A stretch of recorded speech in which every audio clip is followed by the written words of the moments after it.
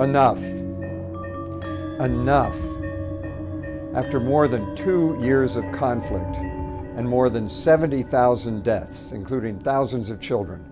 After more than 5 million people have been forced to leave their homes. Including over 1 million refugees living in severely stressed neighboring countries. After so many families torn apart and communities razed. Schools and hospitals wrecked and water systems ruined. After all this, there still seems an insufficient sense of urgency among the governments and parties that could put a stop to the cruelty and carnage in Syria. Enough is enough.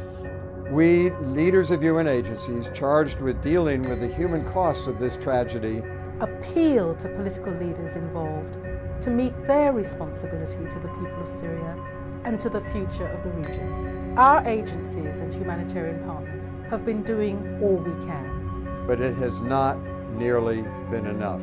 The needs are growing while our capacity to do more is diminishing. We are precariously close, perhaps within weeks, to suspending some humanitarian support.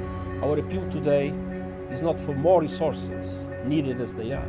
We are appealing for something more important than funds.